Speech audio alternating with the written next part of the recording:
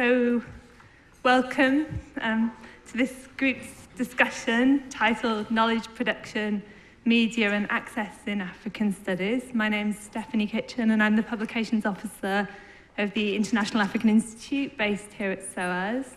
Nowadays mainly concerned with the publication of long-term research on Africa in humanities and social sciences fields and with the wider dissemination of such knowledge.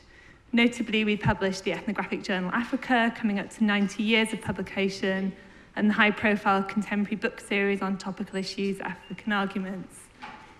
I'm very pleased the conveners of this conference agreed to a slot to discuss publishing and dissemination, or knowledge production and access, in relation to Africa and knowledge produced in and about the continent. Our kind of collective shared contention is that these issues are of central concern to researchers, writers, editors, publishers, cultural producers, media and information specialists, wherever we work. And just picking up a few things that struck me today, Rebecca Ruakbukoza from Uganda this morning was talking about these issues already. And Onyekachi this afternoon spoke about the need to increase knowledge production. And of course, we all know that the central theme running through the conference, language, is very central to the discussion. I'm very soon going to hand over to the four speakers who have been asked to address various aspects of this discussion today. And in respecting the spirit of this event, all the speakers are going to be fairly brief and as untechnical as possible whilst addressing you, our large and diverse audience. We then hope we'll have time for a lively debate. Please keep your comments and questions until after we've heard all four speakers. I'm going to introduce all the speakers together.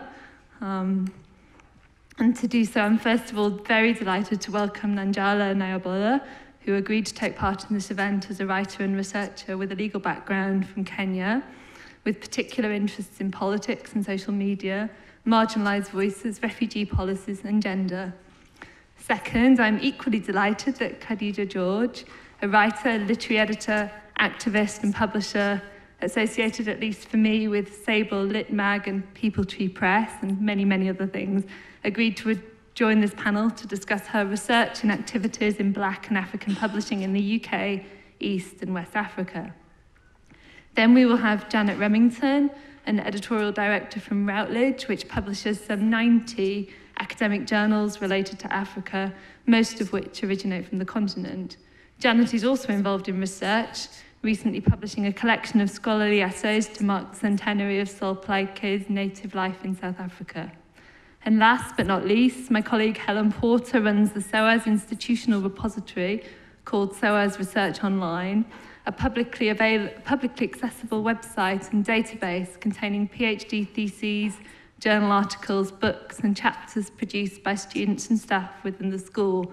I'll leave her to tell us more about that and how many items are contained within the repository. I might have mentioned that. She also advises SOAS staff and students on open access, the publishing process, and is working on development of support for research data management in the school. So I'll sit down now and ask Nanjala to come and talk to you.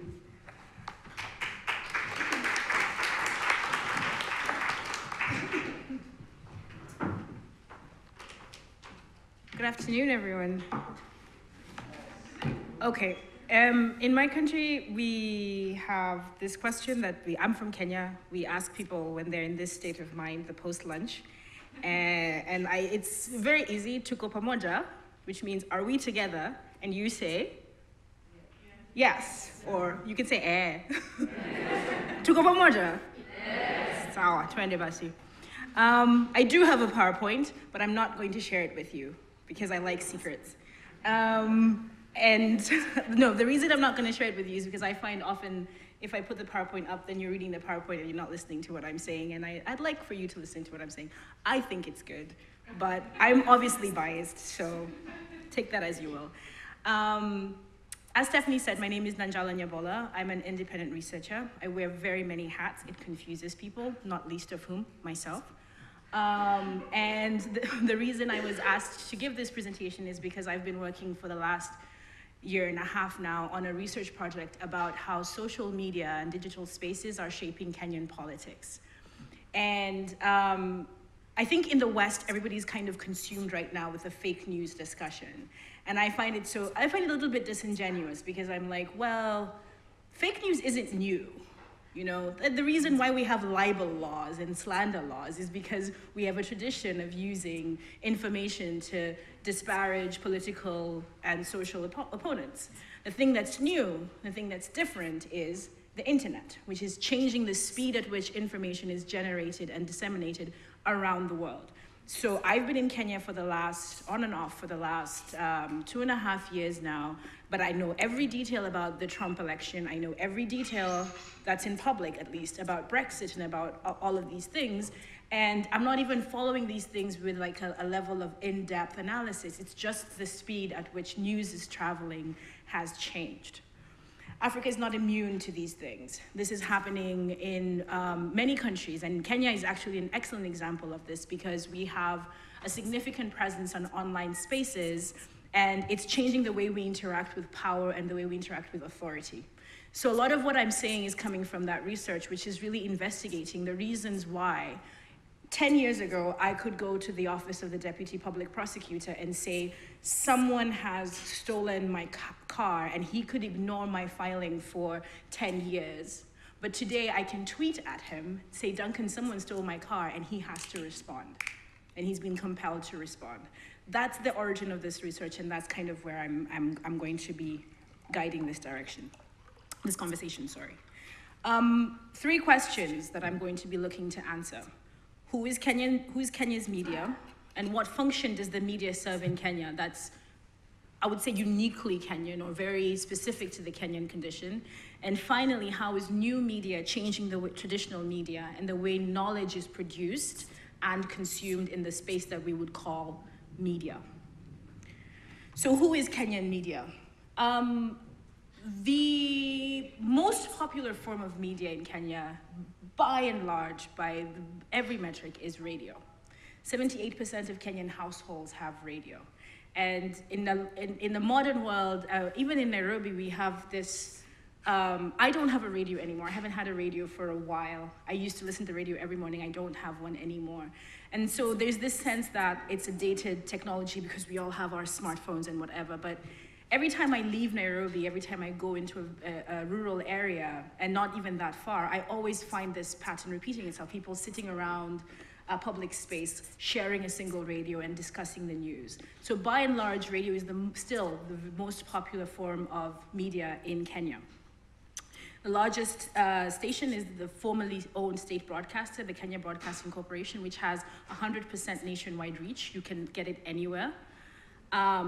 But here's an interesting thing that's happened in the last 10 years. They're now, in 1992, there were 2 radio stations in Kenya, the English service, the Swahili service, and then you had the international stations, the BBC World Service, the VOAs, and what have you.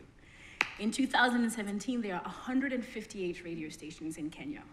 54 are broadcasting in languages other than English and Swahili, and 19 languages out of a possible 44. The Royal Media Group is a private corporation. It's not a listed corporation, but it is a private corporation, and it owns the broadest variety of local language stations. Now, what does that suggest? The person who is able to shape and influence the Royal Media Group is able to shape and influence information consumed by people in up to 11 different languages. And this was a huge issue in the 2007 election. After the 2007 election, we had the post-election violence. A lot of people were, the challenge with local radio stations is that I, as a Luya speaker, as a Banyala speaker, don't know what the Kikuyu radio station is broadcasting, right? And so it's difficult for people to monitor content across all of these local languages. But there is the advantage that more people are able to consume information that's generated on these platforms. So the debate about whether local language radio stations are good and bad is still very much up for discussion in Kenya. The second piece of the pie is television. Again, the Kenya Broadcasting Corporation is the only nationwide station in the country. But the most watched television station is Citizen Television, which is also owned by the Royal Media Group. You can see, I kind of hope you can kind of see a little pattern developing here. Only about, excuse me, I'm getting over a cold. Only about 28% of Kenyan households have television. But a survey by the BBC that actually came out this week found that television is the most trusted source of information, of political information in Kenya. And those of us who are Kenyan kind of know this instinctively. I'll tell you why. I was away for most of the 2007, the build up to the 2007 election. I only went home for the actual election. And I was consuming online what the print media was producing online, and I thought I knew everything that was happening.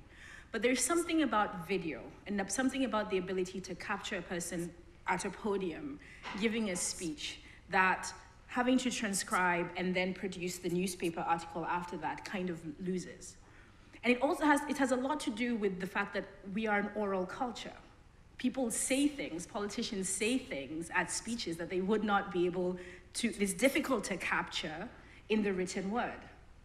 We switch languages very easily. Nikiamua kwanza kuzungumza Kiswahili na tumaini kwamba kuna mtu hapa ambaye anaweza kunielewa. That's how Kenyans speak. We switch between 2, 3, maybe even more languages. And that orality makes television a more powerful medium of capturing a political moment than print media. With the digital migration, right now there's no analog television in Kenya. The space for television has opened up dramatically. In the beginning, we had KBC. 1991, we had our first private television station, KTN. Then came NTV, Citizen, blah, blah. And right now, if you have a set-top box, at the bare minimum, you can get about 20 television stations. Some are music, entertainment, MTV-style stations. Some are news. Some are politics. Some are just telenovelas. Literally, just telenovelas. I love them. That's how I learned Spanish. And the last piece of the puzzle, as I've implied, is print. Kenyan print media is dominated by 2 brands, The Nation and The Standard. Both of them are publicly listed corporations. That does not mean that both of these are publicly owned corporations. The largest shareholder in the Nation Media Group is the Aga Khan Foundation. And the largest shareholder in the Standard is ? There's a lot of speculation that it is the current sitting president's family, and a combination of the current sitting president and the former sitting president's family. Why does this matter? There are over 7 million newspapers that are sold in Kenya every day. People read newspapers. People get a lot of information, rely on them for a lot of political information. The biggest advertiser in the newspapers is the state, is the government. And so in recent years, we've seen a worrying trend whereby it's called fisking, whereby the state threatens to withdraw advertising from the newspapers in order to control the content that the newspapers are able to produce. The challenge in Kenya is that the state is not subtle about this. There is no subtlety about how they're doing this. So earlier this year, we had this scandal with a managing editor for the Saturday Nation called Dennis Galava. And Dennis wrote an editorial, which if you read it in the UK today, you'll think, this is the most harmless, lukewarm thing I've ever seen. But in Kenya, it was a big deal because Dennis wrote an article in which he directly criticized the sitting president for political inaction and allowing corruption to fester. Dennis was fired. And in fact, his version of the story is that he was called to State House for an audience with the Manoa Supisu, the spokesman to the president, and was told that he was going to be fired. The call didn't come from his boss, it came from State House, right? And so this story, it wasn't a secret. Everybody in Kenya knows about it. And what does that do? It diminishes public trust in the newspapers. If they're firing people for being critical, what are they keeping from me? If you read Kenyan newspapers, you'll also find that it's full of blind items. A certain so-and-so minister was caught sneaking into nightclub Y at 2 p.m. What does that leave? It leaves a lot of gaps for people to fill in information for themselves. So rumors, speculation, I heard, she said, I heard the president has a second wife. If you ask anybody, the former president rather, if you ask anybody in Kenya, does Mwai Kibaki have 2 wives? The answer will be yes. There is no public record of the fact that Mwai Kibaki has 2 wives, okay? So, Nation Media Group, 40% of the circulation in Kenya, Standard is 20% of the circulation. Having all these facts in mind, Kenya's media has an outsized role in public life because of many gaps in the way in which knowledge is produced and disseminated. And in the 1980s, in the pushback against the attempted coup, Kenya's universities got gutted. A lot of academics had to go into exile and flee because they were, their lives were threatened for criticizing the state. The archives became manipulated. You can't access information. There's a lot. If you go to the Kenyan archives and look up certain subjects, all you'll find is redacted documents. There are things that people weren't allowed to report on. And so the media then becomes this, there's a saying that the media is the first draft of history. In many ways in Kenya, the first draft of history is the only draft of history. That events are captured in the press in a particular moment, but they're not given any historical context or any forward analysis in order to protect the journalists. The journalists are protecting themselves from consequences. And so you'll open the newspaper and you'll see something like, there's a famine in Kenya right now and 7 million people have died. Okay, that sounds horrible, but it's not the first time that there's been a famine in Kenya. It's not just because it's not rained. There is an institutional background to the reason why people don't have food, but the press will never cover that, right? Because of that, what I talked about before, the practice of being threatened economically and sometimes physically. 2 journalists so far this year have been killed for their reporting, according to the Committee to Protect Journalists. So this first draft of history becoming the final draft of history with an audience that is already primed to mistrust the press, it creates this very weird ecosystem where people recognize that the press is important and they consume the information that's produced by the press, but they also know that the information produced by the press is probably not that reliable. At the same time, there's very little narrative nonfiction that's published in Kenya. If you wanted to read a novel, great. Very few people are writing nonfiction books at the moment. So there's not that longevity that's like, I'm gonna write a story about Kenya that captures the last 50, 60, 70 years. Most of the most influential books about Kenyan history that are available to you now are probably not written by Kenyans. And then the last piece of the puzzle is, this form of state control over the press has also always been about content. In other countries, if someone doesn't want you to read a newspaper, they'll just go and buy every single copy of that newspaper, this happens a lot in our neighboring countries. There's a camera, I cannot go into details. But you'll see people buying up every copy of a specific newspaper, like the Addis Standard had this experience, so that people don't read what's there. I think this happens in Khartoum a lot as well. In Kenya, what happened instead, especially under the first Kenyatta and Moi, is that the information became skewed towards this, it's called developmental journalism.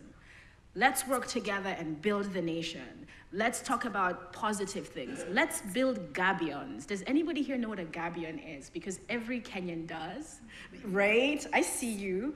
Because that was the narrative that we were being told, that we had to work together to build a nation, and things of political import become less significant.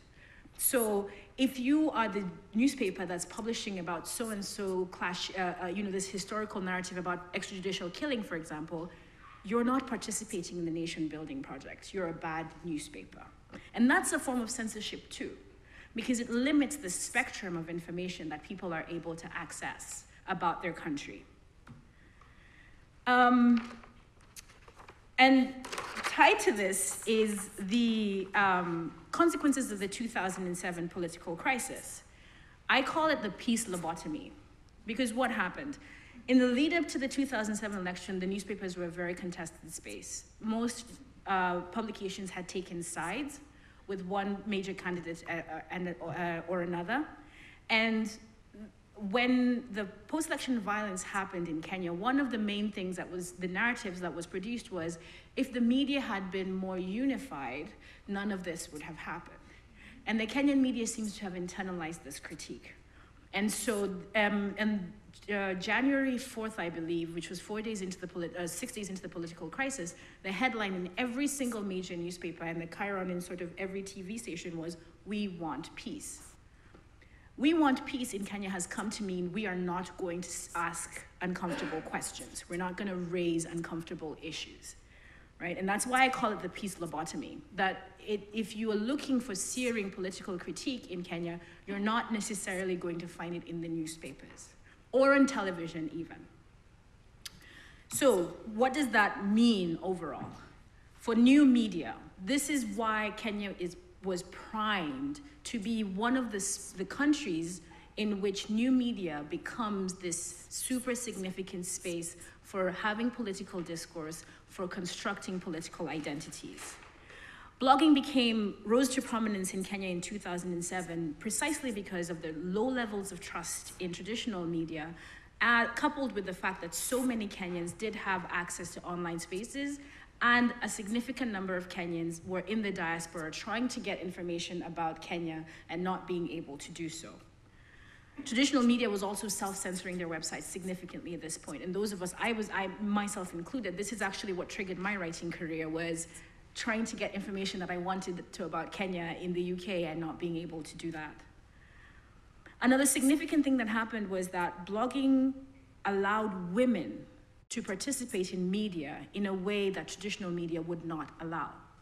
The most prominent bloggers in Kenya in 2007 were all women.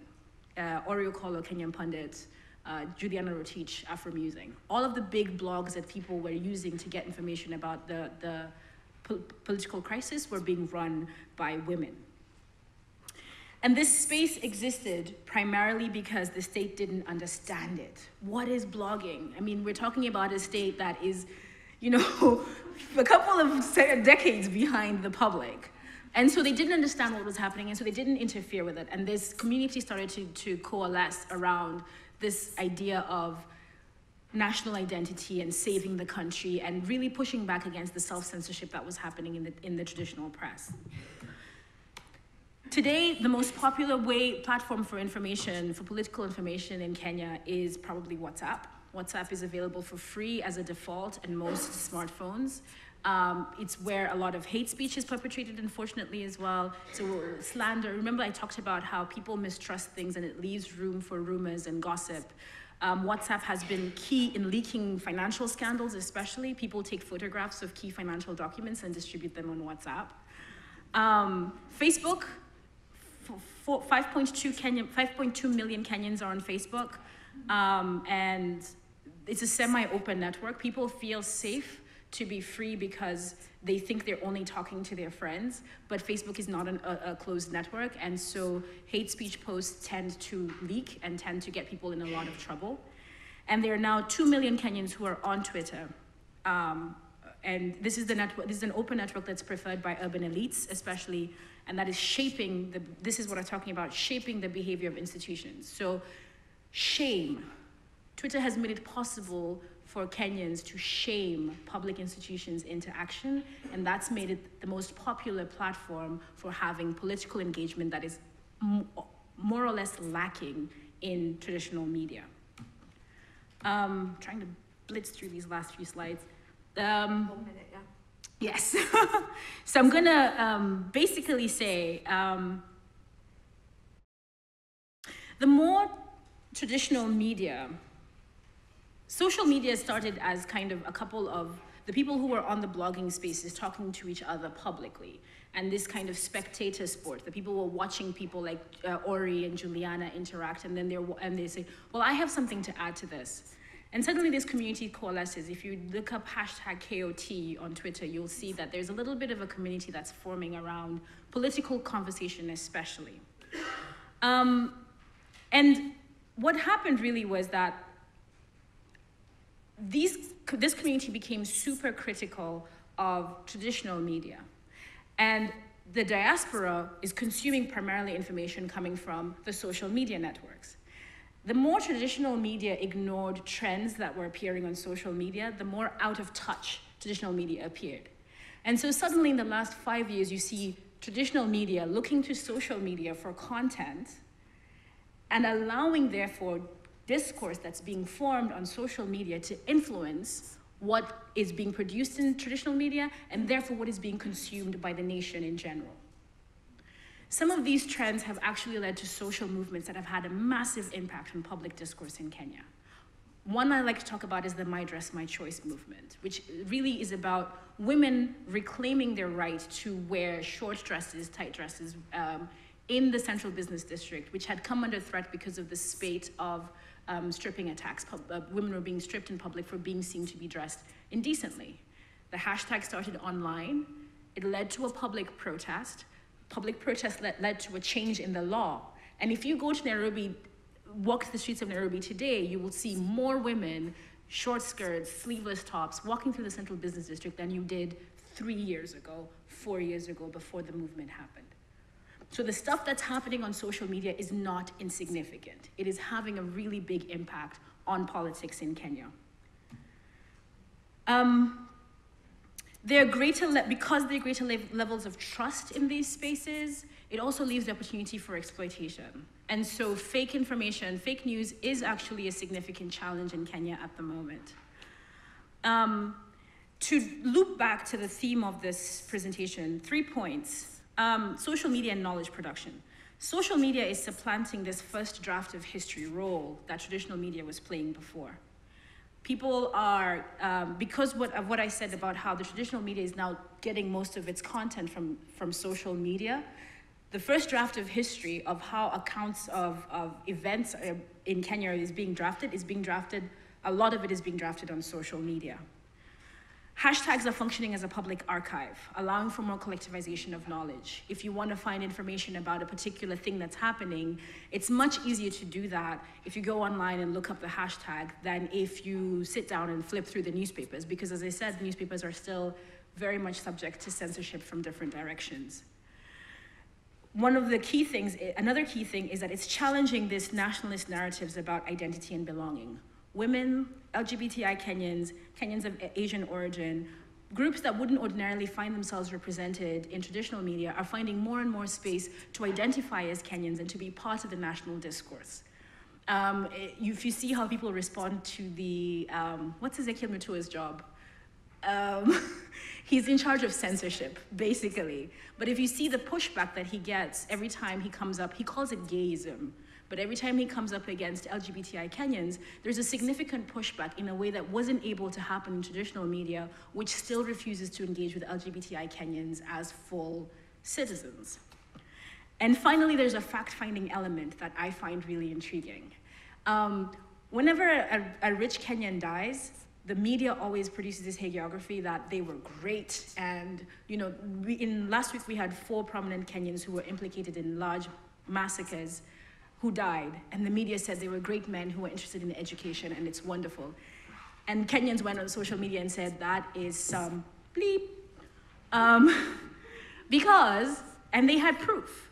And they had proof of them being implicated in the Truth and Justice Reconciliation Commission and saying these men are not the great men the traditional media portrays them at. So pushing back against this editorialization of history has become a really important function that social media is serving. That's my last slide. Basically, as I said in the beginning, it's just about this shift between what is considered to be knowledge, who gets the right to produce the knowledge, and how is that knowledge consumed. And I think that the changes that we're seeing in the ways in which social media is changing the way media is produced and consumed is going to be a significant influence into how Kenyan politics plays out in the next 10, 20, maybe even 30, 40 years. So thank you for your time.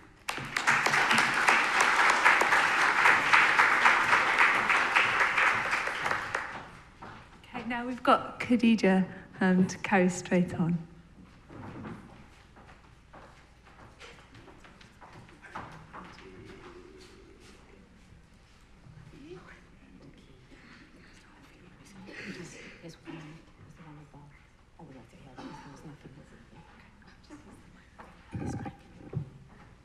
I'm so short. I should have worn my heels. Okay. Yeah, my name's Kadija. I'm a bit like Nanjala. I have have lots of hats. I have 2 names. Kadija George, and I write with Kadija Sasay, but I'm actually one and the same person. I just do the job for two people. So I posed 3 questions for my presentation, which is about models of publishing that African publishers use. I'm not necessarily going to answer these questions directly, but they're for us to think about, since we're thinking about, in this case, publishing in Africa in the future. So what are the models of publishing that African publishers have adopted? Whose work are they producing? Whose work are they producing and publishing? And are they profitable? Are they sustainable? And that last one particularly was of interest to me, because in terms of my research that I'm doing at Brighton, it kind of started when I was looking at, I wanted to look at Black British publishers and in the creative industry. And when I looked at the work in the creative industry and who was doing what and who was earning what, publishing was actually making the most money. And I thought, well, it must be music publishing, obviously. And in fact, it wasn't. So I thought, well, okay, if it's not music publishing, where do the Black publishers feature in this? And where is the money? And I want to look at our visibility and the fact that we need to get a piece of that money pie if it was out there. So that was kind of my thought, because I'm very concerned about the publishing, Black publishing in this country and the publishing of Black writers. So it's kind of linked. I've kind of moved on from that a little bit and what I'm researching at the moment. But when I talk of African publishers, I am talking of publishers in the diaspora as well. To me, it's all one and the same, because we do, a lot of the times we work together in different ways. So I'm just going to look at a few models at the moment. Oops, not very good at this thing. And these are the publishers I'm going to be discussing today. SLWS, Sierra Leone Writer Series in Sierra Leone, SABLE Publications, Jalada Collective, which is what I run. I'm discussing that in the terms of what's going on, what we're doing in the Gambia. Hansip Publications is based in the UK, and AWP, Africa World Press, is based in the US. I'm going to probably talk about those two together because there's some similar things I want to talk about. And, oh, sorry, that should be actually APBF, African Publishing Book Fund. But it'll get corrected later. Sorry about that. Okay, I'm going to start off with SLWS because this kind of really fascinated me, Sierra Leone Writer Series. And as you can see at the bottom there, it says they're an academic and general publisher for Sierra Leoneans and other nationals whose writings have Sierra Leonean content. And like these are the kind of range of books they've published. They've only been going for, I think, since about 2011. And the reason why I wanted to discuss them is because they've got quite a very interesting setup. And one of the basic ways they're using to publish it is social media. They have templates of the book layout and format and design on their website. So basically, writers are requested you drop your own content onto those templates. And writers, it's not a vanity publisher. People are not expected to pay to get their books published, but they do have to commit to purchase a minimum number of the books. It's not, I did put to cover costs, but it's not to cover all the costs. They are committed to get a certain number, which I think is only reasonable. Because as well, at the end of the day, it's writers are going to sell their books the most. I mean, and that happens anyway. Even though writers a lot of times think, well, I've written the book, now it's up to the publisher to market it. It isn't. It's up to the writer to do as much as they can of the marketing, because they're the ones, really, publishers do sell books more when the writer is around. With SLWS, cover designs are often showcased on their WhatsApp group for comment and critique. For distribution, internationally, they sell most easily via Amazon. And they make sure that it is a cheaper cover price in Sierra Leone, so no matter what the book costs, they do make sure that Sierra Leoneans can afford it. This is what I found very as well interesting about SLWS. They published 2 anthologies, one of poetry and one of short stories, and they were produced entirely on WhatsApp.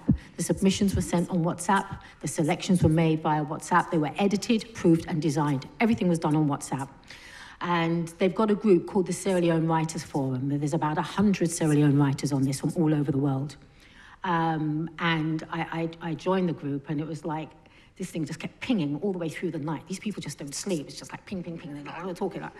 So I haven't really got so much involved in the writing, but a lot of the comments is quite interesting, are done in Creole.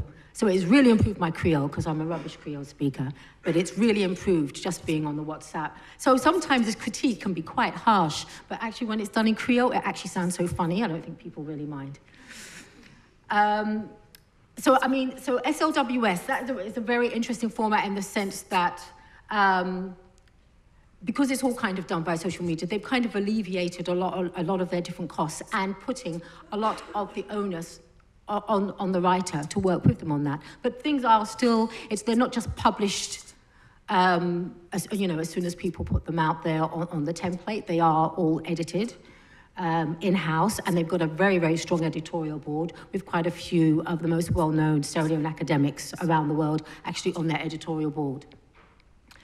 SABLE publications. Now, we've been doing two things. One of my dreams, actually, was always move my headquarters to Africa. And so we are actually moving to the Gambia. And as part of the Mboka Festival that we had in the Gambia in January, we were able to get Ngugi wa Thiong'o to come. I tempted him and kind of blackmailed him that we were going to publish one of his books in Gambian languages, which we did. I'll talk about that in the next slide. So this is the magazine that I published, SABLE. So in moving it, I have, printing is a little bit more expensive, but their printing is of really good quality. So it is a bit more expensive, but it'll be cheaper for me in terms of design. So I've kind of weighed up those two different things, because it is really important for me to say, yes, we are going to be publishing in Africa. And what we did is, this is Ngugi's book that a lot of people are talking about. I know people know about the Jalada Collective and the project that they're doing with Ngugi wa Thiong'o and the translations. Well, we got involved with that, and we were able to publish the Upright Revolution in 3 Gambian languages, in Wolof, in Mandinka, and in Nyabola.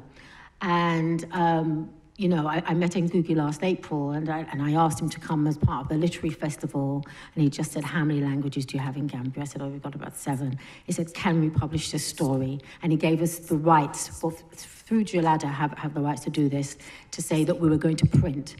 He hasn't given that permission to a lot of people to print, but we got that to print, as long as we're just selling it in the Gambia, which is fine with me. And we just did signed copies. And we have a very limited edition, and as we do with SABLE, and we have signed copies and unsigned copies. But we did do some audio as well to go up on the Jalada Collective site. So it's on their site in Wolof. And if you go to their site, I have put the link at the very end. If you go to their site, the story is now online in about 60 languages, and at least 50 of those are in African languages. So if anybody wants to be involved, they can just contact them and get the story translated as well for it to go online. But what was important for me as well to have it in print is the fact that I can sell this as a limited edition, cover my costs, and the rest of the money goes to a charity, and it actually goes to a school, Roots preschool, to help with the school. Now, I couldn't do that if it was just online, because I couldn't sell anything online. But with the print one and having Ngugi sign it, I can. So if you do want to buy a copy, I do have some. And they do have they don't really have any publishing houses in Gambia at the moment. There is only one publisher, and it is more like what we call here a vanity press. You see, but all of these terms now are changing because of all technology. These things are changing. And so people, if they do publish, they do have to cover the cost with the publisher. But we're trying different things. And one of the things that Ngugi, this kind of exchange blackmail we had, is that I would be printing more African languages in Gambia, more books with African languages in Gambia. So what we're actually going to be doing when we do the festival each year is we will publish the guest writers' work, we will be publishing them in Gambian languages.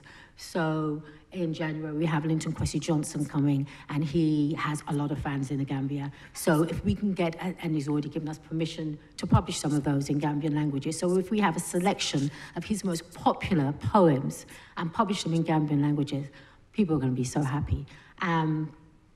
Because, you know, we're giving it to people not just in English, but in local languages, which I think is very important. I'm going to talk about HANSIB Publications, which is based here, and AWP together. Let me just go back. HANSIB Publications was started in 1970, and at the moment, in terms of a black publisher, it's one of the most expansive ones. They have about 16 different categories. And they publish such a wide range of books. And I put this one, the cover of this one up, because this one was really important. Black Deaths in Police Custody and Human Rights, the failure of the Stephen Lawrence inquiry. You know, something like this wouldn't have come to light with another major publisher. HANSIB basically took the risk to do that. And they did get into a lot of problems by doing it. But it was important for our community to do that, and they did it. All the time I'm thinking about this, when for example, I started with SLWS, and I talked about SABLE, talking about HANSIB. And when I talk about AWP, none of these publishers are funded. They're all independent, small publishers. It's all about us publishing our stories the way they need to be published, but also about publishing the books in high quality as well. I do have some catalogues of HANSIB in other stands here, but if people want to just to have a look at some of the information and stuff about HANSIB, what they do, and the range of books that they do, in terms of like the biographies, etc., it really is very good. Africa World Press are based in New Jersey, and I put distribution in commas there because one of the USPs that they had when they were starting up is what they really looked at in terms of the gap in the market was, yes, in terms of getting the books published was one thing. Distribution is always an issue as for independent publishers, and distributors take a huge chunk. One of the things I find, because I work with writers as well as working with publishers, is that writers don't really understand the business that they're working in. So with the writers I work with, when I work with, and as Stephanie mentioned, with People Tree Press, for example, and all of the writers are outside of London, to go to something like the London Book Fair, which is in London, which is, I think, the second largest book trade fair in the world, to come down to London, or to come up to London, whichever one it is, during peak times to attend something like London Book Fair is excessively expensive. It's going to be at least over £100. And with a lot of black writers, if they're either working part-time or not working at all, that's a lot of money. So in terms of the project with People Tree Press, we would pay for that, because my thing was you need to understand the industry that you're working in, that they're working in. So when they go to the London Book Fair, they can see exactly what is going on, the various different stages of publishing, and why sometimes when they feel their book should be selected, why it isn't. And I think that's really important. And distribution, what Africa World Press did was kind of look at the market and think, okay, let's see how we can get our books out there into the market so that our publishers are so that our writers are visible.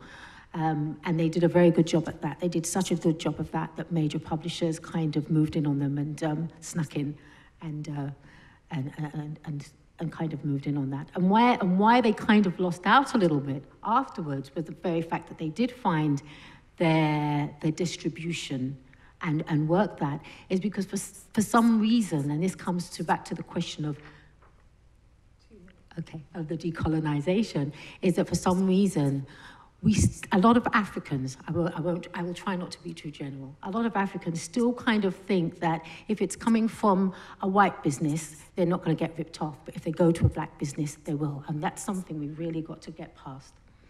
And so, for example, a writer might think, well, okay, if I publish with X publisher that I know that's very well known out there, everything's going to be fine. Whereas if I go with AWP, it might not be. So, we've really kind of really got to trust ourselves and trust our own businesses a bit more. Sorry, that's my own timer there. So I'm just kind of rushing through this too, so we can leave things for discussion. But the other thing that AWP did as well, they did distribute for other Black publishers, and that's what I just kind of highlighted here. 4 Third World Press, which are based in Chicago, 4 Black Classic Press, which are based in Maryland. Not Maryland. Yes, they're based in Baltimore, and for Karnak, who are based here. I wanted to discuss the African Poetry Book Fund just for a minute, even though it's a funded project and none of the others are, because they're doing something very, very different. The African Poetry Book Fund are trying to promote and encourage more poetry writing and publishing. And the way they did this to start off with, which is important, is the very fact that we were always saying with people who work with writers, to be a good writer, you need to be a good reader. So they've set up 5 libraries in Anglophone countries, and one of them is in the Gambia. And there will be a symposium about the African Book Fund at Oxford University in October, but they just didn't have all the details yet. So these are 5 elements of APBF. Libraries, they have competitions to encourage writers at each stage of their career, from people who haven't written very much, who might have just written a few poems, to people who have a few more, to people who have enough for a chapbook, because chapbooks, even though chapbooks before were kind of thought of, oh, well, you know, they're just, they're for people who maybe are not that great in terms of their writing career, they're seen now as a very valid and very important stage. And there will be chapbooks, there will be competitions just around chapbooks. Writing your own collection as monographs and anthologies. I'm kind of known as an anthologist, and I think anthologies are very important, not only in terms of allowing writers who haven't written very much, or maybe have just written one good poem, to be alongside their literary hero in a book, but also it tells a lot around the social context of the time. I think anthologies do. So APBF have been doing a lot of that work throughout Africa. At the moment, only with Anglophone countries, but I believe they're trying to expand on that. Those are where the libraries are, in Botswana, Ghana, Kenya, the Gambia, and Uganda. That's a photo of the library in the Gambia when we were just putting it together. So there's Kinzi Abdullah. She's also a publisher in the UK. She publishes Scarf magazine. It's published in English, but she's Somalian and she wants to do some more work in Somalia as well. And that's one of our young volunteers there. So Kinzi came on holiday to the Gambia, and I said, this is going to be a wonderful, everything in Gambia is a Gambia experience, right? A wonderful Gambia experience for you. Come to the library and help us set it up. So that's what she did as part of her holiday. So this was just another picture as well. So these are just, to wrap this all up very quickly, these are just some of the links. So if anybody wanted any of these links, I'm quite happy to send them out. And I think I'll just leave it there. Thank you.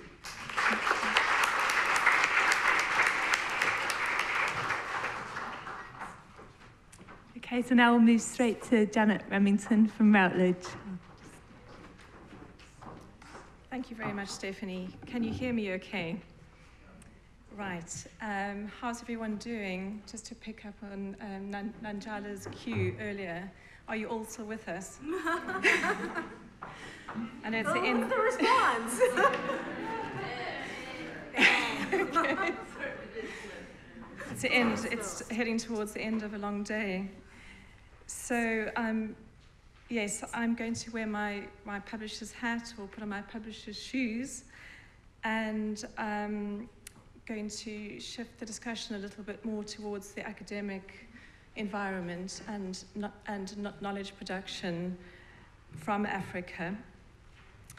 And just to briefly mention again, so I've been working for about 10 years on the African Journals program at Routledge, Taylor&Francis, and this covers all subject areas, both multidisciplinary African studies, largely based in social sciences and humanities, but also moving out beyond that, maths, zoology, right through to music, linguistics, and biological sciences, etc. So we work largely in partnership with co-publishers, mostly from South Africa, but also Eastern Africa, in particular Kenya, and also with Kadija in Dakar. So I'm going to touch on two broad areas around opening up conversation around knowledge production from Africa. We all know there's much written about Africa, and then also to touch on access to research access to Africa. And so I'm just going to start off with some context around the global knowledge economy and Africa's place therein. And then if there's time to pick up on some findings of some recent analysis that we've done on our co-publishing arrangements in South Africa and beyond. So I just thought it might be a good starting point to start off with this stark reminder of the significant size of Africa, which has been reduced and diminished through what we've become familiar with, the Mercator projection of the world that was devised in the colonial era. And so, yeah, it's just a good place to begin as we start to talk more about knowledge production. And maybe we should be switching things around and doing things more like this. And this is a map of a different kind. It is out of date. It takes us back some 17 years, and it is only one slice looking at science, a particular subset of science publications. So it's not truly representative, but it does point towards the dominance of northern research that has become part of our landscape. But things have moved on a bit since then. So just turning to some charts. So here we see the overall trend of growth across all regions of the world in terms of academic scholarship. And some regions are growing faster than others, and Asia is coming up very fast. And you'll see this in the next slide in particular. We're going to mention China again. So you see that exponential growth there, and the relative decline of American research output as a percentage of global output. So turning now to the continent. So growth clearly over some 16 years. And South Africa is there represented as a subset because it is the largest producer of research outputs, at least as is represented by the Web of Science measures. And the African research has grown by 1/3 in this period. Sorry, by around 30% in this period. Okay, and then a breakdown by of the top 10 countries. Just briefly for some information. And so up until this point, been talking largely in a quite generalized terms around the whole range of subject areas. And I just got the next slide. The next slide just looks at one particular study that was done that was published in African Affairs, which is often talked about as the top African Studies journal, the Journal of the Royal African Society, at least top in terms of the impact factor and recognition in many institutions. So here there's a bit more of a sobering picture, at least as far as two journals are concerned in terms of African representation of authors. So this study showed that the proportion of African authors between 93 and 2013 decreased. But this is not the whole picture, of course. Other things are also going on. So just, if I've got time, Stephanie, just to reflect on a few findings that we've just looked at quite recently from our African Journals program. And then we'll touch on again about around access issues. So just a snapshot of the program that I've been working on for the past years, and a number of access and authorship schemes and initiatives. I think we'll pick up on some of this in the question time and in relation to, I think, Helen's presentation. So this slide is really looking at authorship, at papers published over time within our African portfolio. And we've seen growth across, or growth of African authors from the whole range of countries on the continent, as a subset South Africa, and then rest of world, all increasing. And usage from those three broad categories too. So there's uptake and interaction with the content from countries beyond Africa as well as on the continent. And then in terms of citations, there's a comparison of citations as measured once again within the Web of Science analytic universe of between 2012 and 2016 across a range of regions and countries. So overall, an increase in citations of journals in this portfolio, with a huge increase from South Africa, but also from elsewhere. But we're not seeing other African countries being represented here. Also, just lastly, the altmetric, some altmetric outputs. So the research from this portfolio is being picked up in blogs, through social media, being referenced in Wikipedia, and also finding its way to some extent into the policy arena. So I think fairly encouraging, but obviously some room to go. And a brief look at the geography of the altmetric attention. Fairly widespread coverage, obviously some gaps in Francophone Africa, Central Asia, some parts of South America. So, yes, so this brings us, so I think there's quite a few things to think about.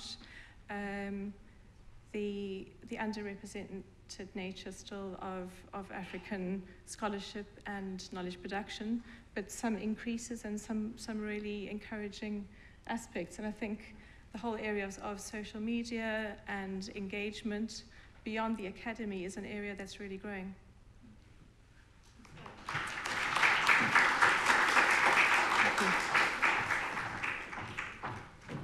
Now we'll move straight to Helen Porter from the SOAS repository.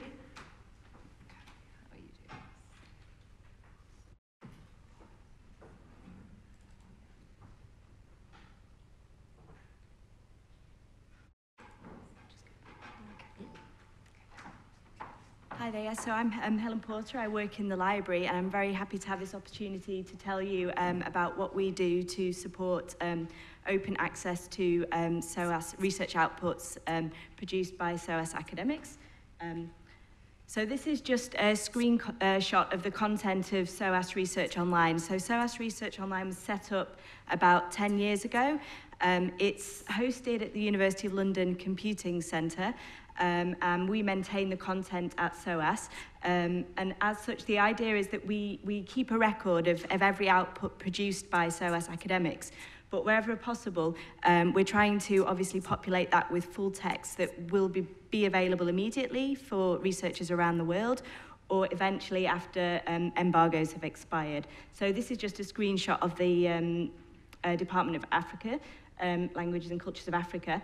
And all of these items, when they're added to the SOAS Research Online repository, they are automatically pushed through to the SOAS Library Twitter feed, through Facebook, so we try and promote our research that way. The contents of SOAS Research Online are all indexed in Google and in Google Scholar Profile. So we're trying to, if somebody searches through Google Scholar, they have an option to access an open access text if somebody can't get access through journals. Just to give you some of the stats of SOAS Research Online. So since it was started, we've got 17,000 items in SOAS Research Online. And as you can see, about 20% of those are full text. I'm going to go into a little bit about what's happening in the UK with regard to policies on open access, because as you'll see, that's made a significant difference for us in making our research available. But as you can see, all of our research has been downloaded about 2 million times overall since SOAS Research Online was started. And just to point out, here are our top most downloaded items. And if you look at the right over there on the screen, that's a record of a PhD thesis, which is our most downloaded PhD thesis, which is the norms of Swahili translations in Tanzania. So over 11,000 downloads. And our database allows us to see where the downloads are made. And as you can see, this thesis was downloaded the most in Tanzania. When we look at the downloads overall, I think it's the same as what Janet said about there's sort of disparity within Africa about where items are downloaded. So we can see in some countries material's been able to be downloaded a lot, but in others not so much. And also another positive development that we're doing this year and next year that should be available is our back run of PhD theses at SOAS will all be available on open access in SOAS Research Online. So that's about 2,000 PhD theses. So there'll be a lot of studies on Africa made available then as well. They're being digitised by ProQuest, but will be freely available via SOAS Research Online as well. So yeah, as I mentioned, I'm sorry, the slides, it's tripped off in the formatting there, but I just wanted to highlight that one of the most significant drivers for open access to research information in the UK has been the introduction of a policy from HEFGE in April 2016. There was a requirement that all researchers employed at UK institutions have to make their journal articles available in what we call these institutional repositories. Otherwise, that research can't be submitted to our research assessment exercises that happen every 7 years. And that's had a significant impact on the amount of full text that's been made available. So as you can see, in 2014 to 2015, from April to April, we had 41% full text. And that increased, sorry, it's gone off, but 2016 to 2017, there's now 94% of journal articles added to SOAS Research Online that can be made available. So that's really been a positive driver for SOAS. Because before that, although researchers were wanting to make material open access, it hadn't happened in that kind of consistent way. But obviously, from my perspective, I think in the UK that this idea of making research available openly has sort of transformed a little bit into a compliance issue, and so we're not able maybe to sell the positives quite as much as we should about making research openly available. There's also very quite strict requirements for researchers with funding from our grant agencies, so the Research Councils UK and the Wellcome all have quite strict rules on making particularly journal articles available open access as well. And that can either be through a repository like SOAS Research Online, but also funders do give money for paid open access to journals to make that available as well. So I think for a while, what we saw was about these figures of about 20%, 10% full text in these repositories. And there was a feeling, I think, that open access was a good thing to do, but it wasn't, I didn't see as much evidence of it growing in these kind of institutional support frameworks. But I think that that's definitely changing now. So what I've just shown on there is I think that there are repositories across Africa that use the same software as SOAS Research Online does. So there's a growing number of repositories to support open access. And also there's initiatives like SABLE, which is a South American repository for the whole of South America. So there's definitely growth in that area. This search engine here, Core, you can search all open access content across the world. And as you can see, there's 77 million open access articles that you can find within that database. So there's definitely, a lot of academic research being made available. And I've just, done some very crude searches just by country to show the amount of material that is available in that database. On the right, you can see there's lots of innovation now happening around open access. So lots of software companies are thinking creatively about what they can do. So this open access button is something that you can search. And if you have the identifier or the URL for a particular article, you just enter it in, it's called a DOI, into the search engine, and it will find any open access text available online, so it means that you don't have to pay for that. And I think that they're thinking that this service could be used in services such as exchange of information between libraries, so interlibrary loans, so that we could exchange open access information more easily when researchers need it or members of the public. So, so this is a really good development.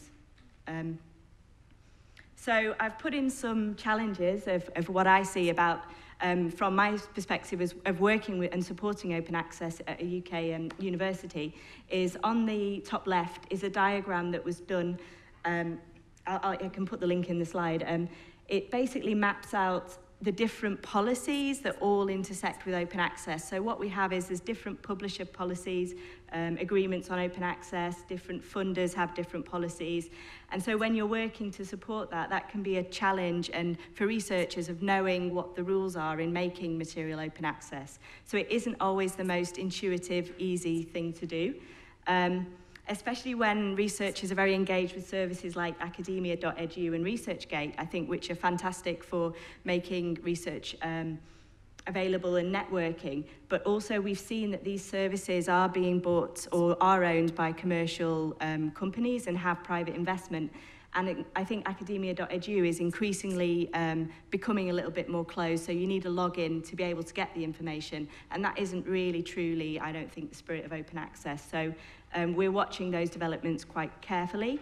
On the top there, there's a Beale's list of predatory journals and publishers, because I think I've read some articles that have suggested that these predatory journals are taking advantage of funder money in order to offer publishing without proper peer review, etc., etc. So these lists of publishing that will help us to kind of that academics don't publish in those journals, but that's a thing that has developed, a market for these kind of journal publishing.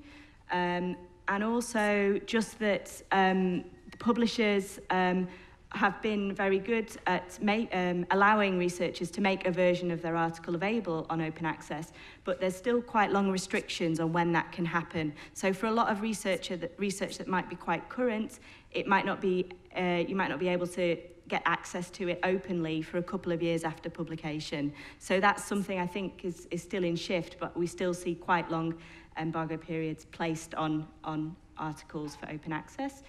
And then this is just a screenshot of a database I use to check journal policies. And at SOAS, we have quite a lot of diverse scholarship and a lot of people that publish in quite small journals, and they might be in parts of the world that haven't developed open access policies in the same way as big publishers have. So it's not clear sometimes to us if we can make a version of an article open access. And with the new ref rules, I think there's been lots of discussion about where researchers should publish. And I think that all these policies, although they've been very good at increasing open access, they're also changing the way academics approach publication. Because if they're required to make something open access, in some senses they might be ruling out supporting smaller journals, and that could be something that can be quite detrimental to countries that haven't got these policies in place yet. But there are some new models of open access that I think are meeting some of the challenges that we're facing. So Open Library of Humanities is based at Birkbeck, and what they've done is they've taken a model where libraries go into partnership with them, and SOAS is a member of Open Library of Humanities, and what it allows is for them to sustain a platform where journals, academics can submit journals for free, and readers can read them for free. So there isn't these APC charges. So that's the Open Library of Humanities. They're also transferring, some journals are transferring over to them. So Glossa used to be called Lingua, and it was published by Elsevier, and the editorial board decided to move over to the platform, Open Library of Humanities, to kind of support this model of open access, where authors are not required to pay to write. Yeah, because I think that is also a concern. Equally, funders in the UK now are recognising that if they have got these policies where they want research to be made openly available, they also need to provide some infrastructure to do that. So the Wellcome have just designed a new platform where researchers that are funded by Wellcome can deposit any research. So that could be data, articles, etc. And they maintain that, and they maintain the cost of that. So I think that's another positive development. I think the UK policies that I mentioned before about journal articles, it seems that this is going to be something that very much is still pushed for in the UK. There's been some indication that HEFGI, who managed the research assessment in the UK, possibly will ask for books to be made open access for the next research assessment. And HEFGI as well have, along with other research councils, have also written policies and frameworks now that might require researchers to share their research data, or do require researchers in some circumstances to share their research data. And that's something at SOAS which is something we want to develop and support, but is a challenge for social sciences and humanities more than it is for the sciences, because there are quite strong ethical implications of that as well. So that's something that we're developing support for. Over there, I've just put that JISC are developing a shared UK national infrastructure where researchers and institutions can deposit data, and I think that's a really positive thing to do, because previously we all had separate institutional repositories for universities, but a national repository, it does make the service a lot more robust. So I'm really looking forward to that if it comes out. And again, the Royal Society have issued a statement on open peer review, so making the process of peer review more transparent. So that's how things are changing in the UK, and I think the UK is very much seen as a leader in these developments towards open access or open research, but I'd be very interested to hear your views on whether that's something that is a challenge for other parts of the world. So, thank you.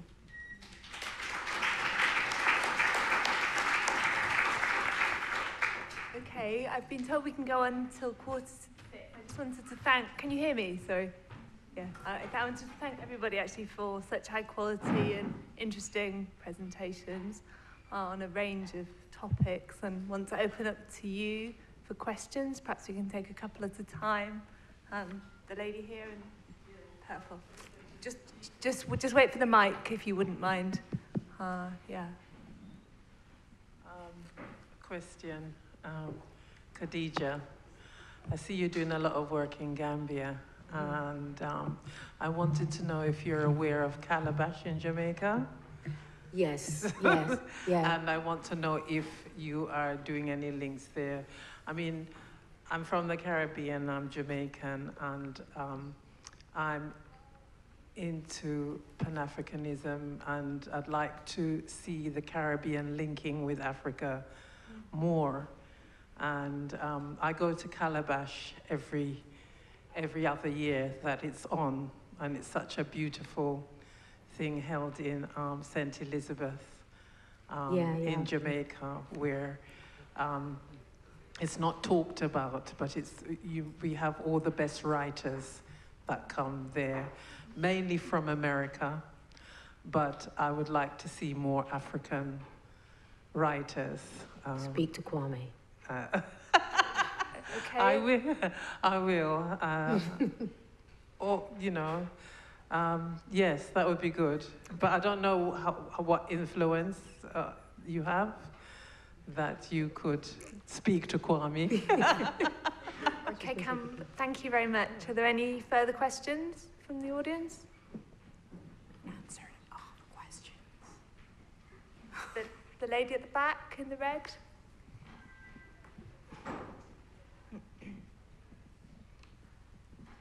Thank you. Thank you for some very really exciting presentations. I especially enjoyed yours, Kadija. My name is Mary Anderson, and I've been involved in educational publishing. And I'm really interested to know whether you or anyone else, or whether you're aware of any developments in educational publishing, not in the research sense, but actually for primary schools in African languages. Thank you. Okay, thank you. And the woman sitting next to you. Hi, maybe just to follow up on that, not so much in academia, but educational publishing, and you were kind of touched upon fiction coming out of, I think you said, Kenya. Do you see a value in what's currently developing with audiobooks, for example, especially in light of enabling stories to be told in different languages? And also, given the particular oral history, or the history of oral literature in Africa, do you see that developing in the future? Thank you. Okay, I think that's probably enough for Kadija. Could I just add something else there? There's been no mention of African Storybook, which is one of the big platforms for publishing stories for children in African languages. Is that the one in South Africa? It's with I can't remember the acronym, but yes, it's South Africa and the University of British Columbia, Vancouver. Okay, can we just take the question down here? I've just recently been involved in trying to foster the development of. Sorry, I'm supposed to use the microphone. Sorry. Recently, I've been involved in fostering development of writing of stories for a primary school program, but also extra to the school for children. And I struck the problem that teachers, head teachers, national trainers of teachers didn't have any concept in their own language of writing children's stories which were amusing, like English children's stories, taking magic carpets to places, or animals being personified. And I think it was Rebecca's talk this morning made me wonder if maybe I was beating the wrong drum, that the kind of stories that people tell in Africa would be the appropriate thing for children in Africa, and not what I thought was appropriate for them. But let me just add that I was a bit concerned that the stories were mainly about daddy beating mommy because she gave him maize for dinner instead of meat.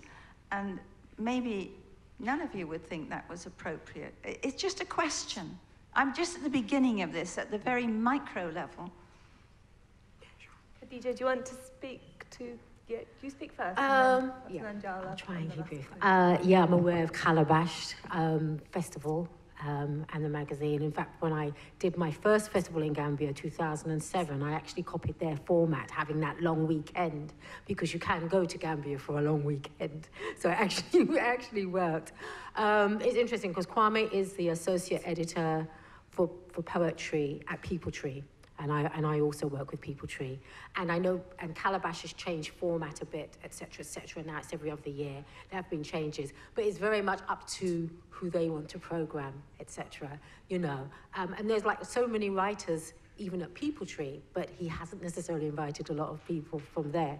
I mean, there's a lot of things going on. It's hard to do a festival and keep costs low, etc. And I mean, there's a lot of things involved. Sorry, I'm just trying to saying etc. a lot because I know we haven't got a lot of time, but we can talk about it afterwards. The interesting thing about what's going on in the Gambia, and it goes back to what somebody was speaking about, this lady about diaspora. We don't, in Gambia, they're not called diasporans, and we've got a group called the African Homecomers Collective. So no matter where you're from outside of Gambia, you're a homecomer. You're not a diasporan, you're a homecomer. And a lot of them are very involved in what's going on in Gambian culture. A lot of them are very involved, for example, in the library. So part of one of our volunteer groups for the library are the African Homecomers Collective. We make sure, for example, if we're having poetry events, that there'll be some from the homecomers and there'll be Gambians as well. And that's what we're trying to continue, for example, with the festival in January. So we are trying. But yeah, and I've got some slides I can give you about the festival. In terms of children, educational books and children's books in African language, I mean, it's so different, obviously, from country to country, and it depends on how wealthy those countries are as well. But I'm also a member of the African Literature Association, and we do know that a lot of the times governments don't actually support writers who write books for children in African languages. You might be able to write them, but they're not going to help you get them, distribute them through the schools, because they want to have the work, want the children to have the work in European languages. So that is also their challenge. I mean, there's also another challenge, a little bit in terms of not only the type of stories, but the illustrators. I mean, especially in terms of the children's books for African children that are printed outside of Africa, definitely at least, most of the illustrators are white, they're not black. That's also, to me, that is just as big an issue as the story itself.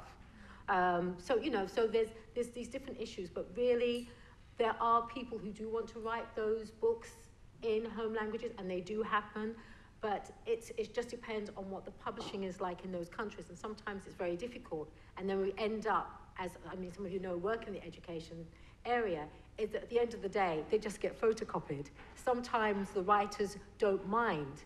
I would run writer Tijan Salah, and one of the bookshop in Gambia said, well, look, the kids are using this poem in schools, but they can't get it. And he said, just photocopy it. I don't mind. If they're using it in schools, let them photocopy it. So that was in English. It's not known language. But those are different things that people are trying to do, because a lot of writers on the ground, whoever they're writing in English or home language, do realize that the local languages do need to be in the schools. But sometimes it's not the writers with the issues with, it's with the government. That is. Nanjala is going to say something more on that, on the Kenya context, I think, which would be great. Not even specifically the Kenyan context. I think it just goes back to the slide that Janet put up about how big Africa is. Because a lot of the things, I personally used to believe very much in this myth that people aren't publishing in African languages. And then you realize Swahili is an African language. And people in Tanzania are publishing many. I have a copy of The Little Prince in Kiswahili. They publish in children's books in Swahili. It's a massive industry. But another country that people always ignore is Somalia. And Somalia has an extremely robust publishing industry. They publish academic journals in the Somali language. I went to the Hargeisa International Book Fair year before last, and I would say probably 80% of the titles that were available were all in the Somali language. And it was packed. It was absolutely jam-packed with people. It is the single largest social event in the Hargeisa's calendar. People are literally building their whole year around being in Hargeisa for the book fair. Mogadishu has a book fair, Garowe has a book fair, and an 11-year-old boy, I think, won a publishing prize in the first Mogadishu book fair for his children's book in Somali, which is targeting other young people. I think when we think about publishing, and this goes back, I think, to a point that perhaps I think Stephanie's the one who made this point in the beginning, that what we think counts as publishing is also part of the problem. And what we think counts as a publishing industry is part of the problem. So people in Somalia are not publishing their academic journals through the formal journal system. They're distributing them at the universities that they're, I think outside my hotel in Hargeisa, I think I counted 6 different universities.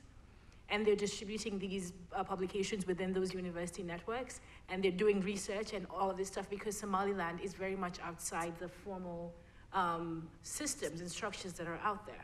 So what we think about when we think about what is publishing, what counts as publishing, what is an African language, or what counts as an African language, I think is also part of the understanding issues that we have.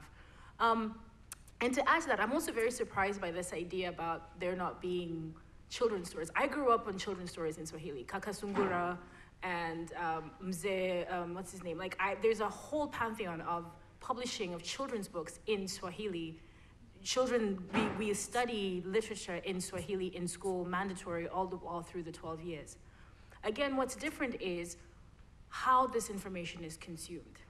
And part of the challenge that we have is that in Kenya, at least, writing in Swahili and publishing in Swahili does not have the prestige factor that publishing in English has.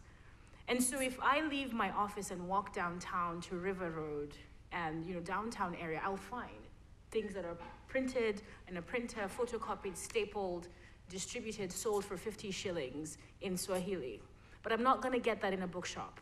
I'm not going to get that in, at a book fair, right? And so then there's this whole thing, well, Kenyans don't read, and Kenyans don't publish books. But there is a large market for these things. It just does not exist in the structures, at least in Kenya. And maybe this is a difference between the countries that I know, the literatures that I know well, Kenya, Tanzania, Somalia, and perhaps other parts of Africa, and Ethiopia, Amharic. Ethiopia is another interesting case because they have so much literature published in a language that isn't spoken anywhere else. And that's a policy that is in place, a state policy that is in place. You can get publishing in Amharic, you get publishing in Oromia, you get publishing in all of these languages that isn't legible anywhere else. And then we say, well, Ethiopians don't read or don't publish. But they do. They're just not publishing for us. Great, that's brilliant. Can I take the guy at the back who had his hand up? Yeah, no? Oh, sorry. He was just doing a black. Okay, brilliant. And then the lady at the front, please. And then Frederica. So the person at the front with the blue hat. I think it was you, ma'am. I think it was her. Sorry, It's her, yeah. Sorry, I did that. No worries. That I would like to. Sorry, I cannot remember your name because I was looking the program, but I cannot remember your name. Yes. Kadija. Sorry? Kadija. Kadija. I'm not on the one for today. I'm not here tomorrow. Yeah, I just kind of snuck in today. So about the African books in the Caribbean, I would like to add that it also could be good in the rest of Latin America because in Latin America is a lot of African influence. Yes. Also from Spain too. So That has started growing. these relations could be stronger, could be good if they are If I can just, I'll respond really quickly. Yeah, we noticed when I was at the last conference, the African Literature Association a couple of years ago, we had people, for example, come over from Brazil wanted to find out more about what we were doing and telling us what they were doing. And there was a great exchange. And I know, for example, Africa World Press, they now started doing their book stands in conferences focused on Latin American literature, and they said they had an amazing response. So we realized that there needs to be more connections there, definitely. Any other final questions? Federico? I had just a comment. In the morning session, Amidou Sani mentioned Ajami writing, and there's a flourishing publishing industry that is widely overlooked, and it's completely downplayed in the Western academic literature, where it's always kind of swept aside as, oh yeah, there's a little bit of religious literature left over, but it's not true. There's a flourishing publishing industry all across the zone of influence of Islam. And then Lutz mentioned the market literature in Hausa. That's also a huge, formerly not recognized publishing press in Nigeria, in Cameroon, in both in Boko and in Ajami in major languages. So I think we really need to widen our horizon a little bit when we talk about publishing and for whom. Thank you. Are there any final questions or comments? At the back. I come from Ethiopia, and I just want to compliment what the speaker has said earlier. Amharic and Afan Oromo, two of the biggest languages in Ethiopia. There's a lot of knowledge production, both focusing on primary education, children, media. But the sad thing is, almost all the universities, Ethiopia has been investing a lot of money in higher institutions in the past decade and a half. And we used to have 2 universities 20 years back. Now we have around 40. And all of them are using English. So there is a missing link between people people learn, science, geography and history in their own mother tongue, which is Amharic and Afan Oromo. These are the two biggest languages in Ethiopia. But as they progress to, high school, and when they join the university, the language of knowledge production will change. It's pushed by the availability of more sophisticated. Most of this production is mostly focusing on elementary education. There are some attempts to produce scientific journals in these two languages, but it's not that strong. I just want to highlight that. Thanks. Thank you very much. Can we have the final point from Amadou, the front, if that's okay, as our visitor?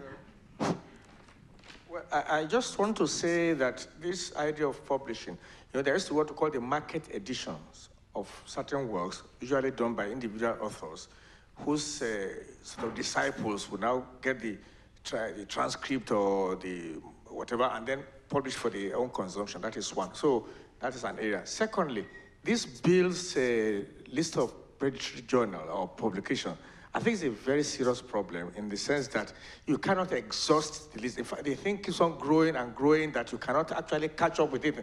So I think it's more or less of a cash and carry kind of thing that people find as very easy to publish quickly. You pay on Saturday, you get it published on Monday. And I think there should be sort of a program or mechanism put in place to guide, because that's created a lot of problems in some African universities now. People can start about 10 publications within the year, and then you can say, well, I published this much and this many, and so I deserve to be promoted. So are there no mechanism to be put in place? One, to assist universities, maybe through interlibrary something, to let them know what's actually there and what is not there. And secondly, to guide academics, young and old, in this regard. Thank you. Okay, thanks very much. Can we have Nanjala and then any final points from the panelists, and then we'll thank you and round up. I really just wanted to restate and to underscore the point that I made about Somalia, because I think Somalia and Somaliland are a great example of what is possible outside the traditional constraints of publishing and what is considered good publishing. And especially because I think that one of the biggest gaps in academic publishing is the gap between what African researchers think is worth researching and what the journals think is worth publishing. And I can give the example of myself. I published my first academic article probably about 8 years ago, just straight out of undergrad. And I couldn't get anything else published after that. And I kept wondering what was happening. I'm doing exactly the same kind of research. And one of my professors when I was in grad school said to me, well, this isn't really that, what is it called? There's a phrase that they use, that it wasn't interesting. And this research that I've been doing with social media, I've had a kind of a similar response, because it's not about war, it's not about starvation, it's not about poverty, it's not about AIDS. So then how is it African? I've had those responses, and I'm really grateful to be working with people who are actually thinking outside those limitations and saying, let's think about these things differently.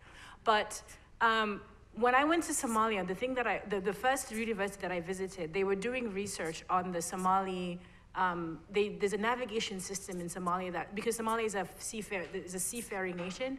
There's a navigation system that's based entirely on the stars. And these 3 young men had been doing this research for almost a year for their master's thesis on collecting elders' knowledge on how to navigate the Indian Ocean using the stars. And they had they've produced a document about it, they've produced a calendar, they've recreated the Somali calendar, which predates the Julian calendar and the Gregorian calendar. And they've done all of this with no support outside Somalia. And no one outside Somalia is going to read it, right? So there's this idea of, we as African researchers, we want to produce more, we want to write more, we want to get published more. But there's a gatekeeper system that makes it very difficult for us, because I don't want to change my idea of what is interesting in order to be accepted. I don't want to change my interests in order to gain acceptance into the academy. There has to be room in the academy for people who have ideas that don't necessarily conform to the dominant narratives. And that's great. Helen, did you want to come back on anything, particularly the point about predatory publishing, or any other point? Yeah, I mean, I think I didn't maybe mention that in the same way we talk about open access, that there's a lot of informal sharing of information that goes on in networks that kind of isn't really accounted for, and also the kind of models that you're describing that are happening in Africa. I mean, in some ways you can see them emerging more in what's called the mainstream, the idea of academics self-publishing, et cetera, and kind of trying to maybe look at alternative ways of getting information out there that isn't so tied in, I suppose, with the traditional kind of peer review model. So that was really interesting to me. And with regards to the predatory journal, so my understanding was that you thought that there should be more guidance around that, yeah. So I didn't put up that there are some websites available to kind of for researchers to make decisions about that, about whether or not a journal that pushes something out very quickly, if that's a good thing to do or not. So there is, although that's a list of journals, there is advice around that as well. But I agree, I think there's been some discussion about that list, about how do you classify what really is a predatory journal and what should be on there or not. So I think that was a good point. And anything final, very brief from Janet or Yes, Kadija? just to really to acknowledge what you're saying about the growing need to provide some support and guidance and tools for authors and researchers. It's an ever more complex landscape, and the rise of these predatory or scam publishers, fake publishers, are the numbers are staggering. There are new outfits being created as we speak, and they're getting cleverer and cleverer, and they part you with your money before you even realize it. And now, and it also just raises the bigger questions around recognition within institutional environments, that publication does count for so much. And there are studies to show that researchers in institutions in Africa and elsewhere mostly end up paying from their own pockets, and some of them, it's a few months' salary just to pay for some what end up being predatory journals, but it's their ticket to promotion.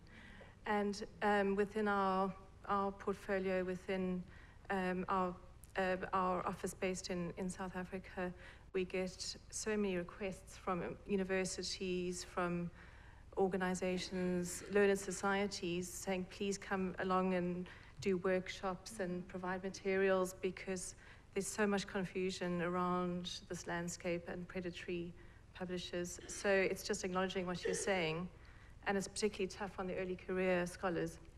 Okay, great. And final word for Kadija. I'll be brief. Yeah, I just wanted to kind of add and kind of take from the Audre Lorde kind of quote, poetry is not a luxury. For Africans, as far as I'm concerned, African publishing is not a luxury. It is important for the sense that a lot of the African publishers, and when I'm talking African publishers again, I'm talking publishers here, it's not just for profit, we're actually activists as well, and you're doing work in the community, and that is equally as important as the publishing which is being done, and we have to remember that. So even coming back to your point, it's like, you don't want to have to change what you're writing to suit that market. That's what African publishers will do, that because we have to, we need to. John LaRose, who is the publisher for New Beacon, he had a dream to change the world. That's what he came to England to do, a dream to change the world. And that dream started from the basis of publishing to educate our community, was starting with the publishing. And that's why African publishers are so important. And that's a great place to end this discussion. Sorry. Thank you very much. I gather we